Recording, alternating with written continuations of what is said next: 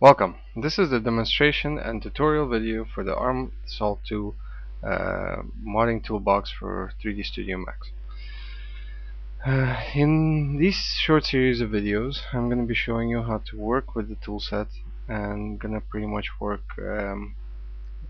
through this model from start to finish from the way it is now, which is basically just completed modeling to imported P3D model in Oxygen 2. What I have set up for this tutorial session is, well, obviously you can see this model is an editable poly.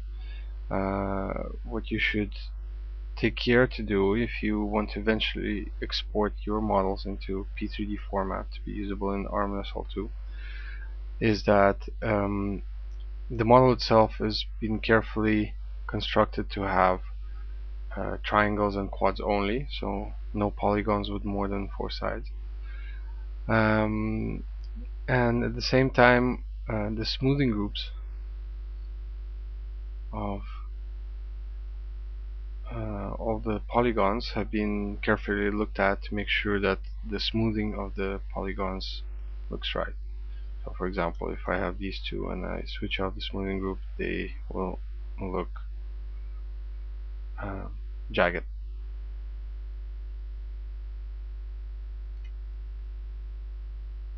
So they should be smooth.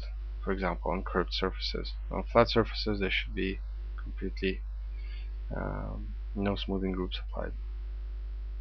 For example, you can see here. Okay, that takes care of the model. It's one object right now. You can see the pivot is somewhere randomly placed. Other things that I've already made sure to have is my folder for this in disk P. I have my texture set up for a super shader. So I have the normal map, the specular map, and detail map. What I don't have is the ambient shadow map, which I'll be showing you how to make in a second, and the color map, which is basically the texture. I will be showing you how to put it all together to make sure it all exports correctly. Now, let's start up the toolbox.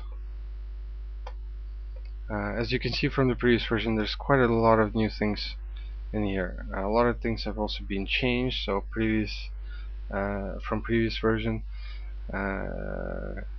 things like the CFG generator has been completely overhauled, made many times better, with possibility to open and save files and reset and so forth and so forth.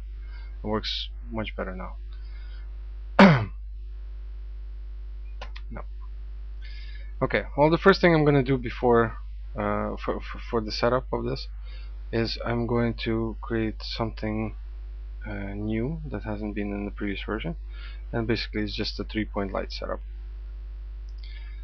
This will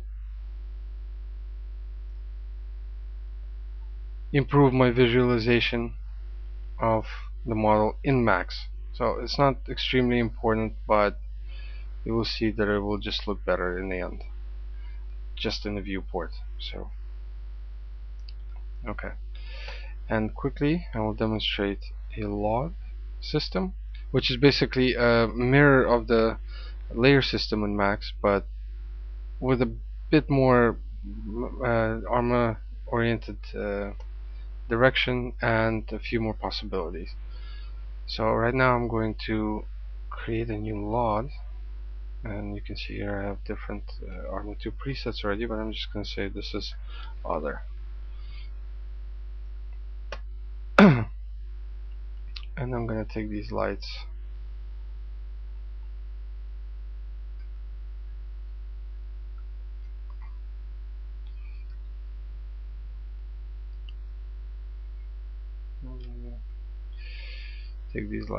and I'm going to move into other.